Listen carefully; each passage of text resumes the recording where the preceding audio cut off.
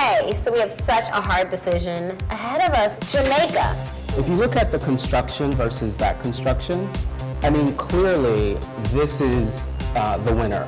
Because look at all of the detailed piping. I mean, she outlined the various different uniforms and she gave them names. It just concerns me that it's a schoolgirl outfit for Alizé. Maybe it could be confusing to some consumers. If you look at Bria's as well, that also has a more academic and youthful connotation. When you compare the style, I think Bria's is a little more fashion forward, a little more current, trendy.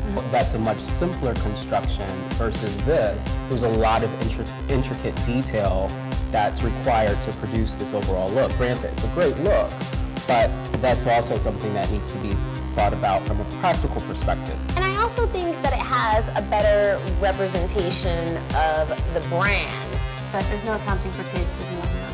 Taste is always subjective, but I think we know which design we prefer the most.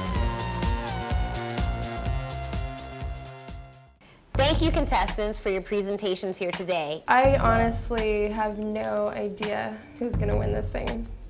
You two are competing to win the title of Alizé Style Maven, a $10,000 cash prize, and a career polishing pack with opportunities to interact directly with today's top fashion luminaries. Well, I always think I won, but I think that Jamaica's was executed like unbelievably, ridiculously well.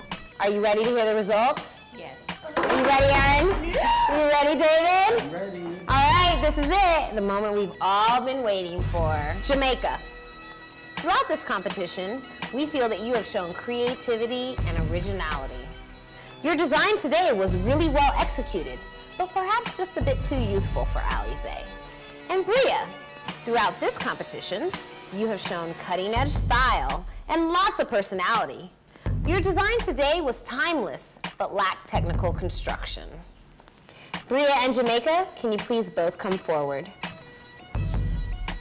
So who is Alizé's winner?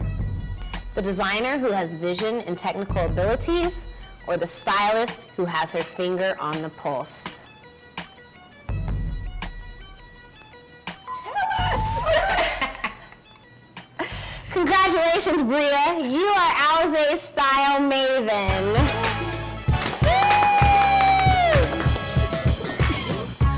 Yeah, I'm getting money. Oh.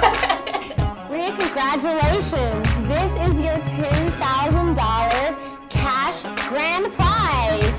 So once I get my hands on that real check, I'm definitely gonna cash it and really work on, you know, the things I said before, the priorities, which is moving back to the city and starting my collection. But Bria, wait, there's more.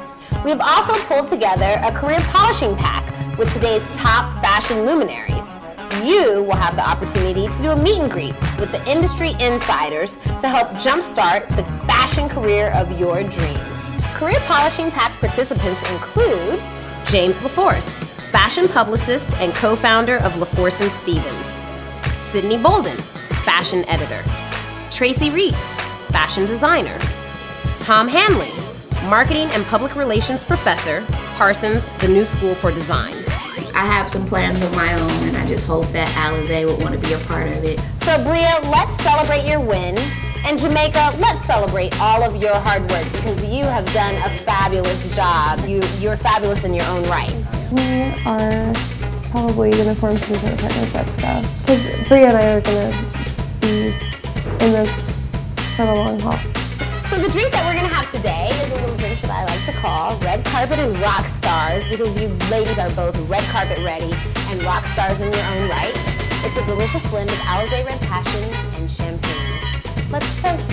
All right. Well, everyone cheers to Concrete and Cashmere and to Bria. Bria, you're Alizé's Style Maven. Congratulations, Bria. You are Alizé's Style Maven. And that would be me, bitches.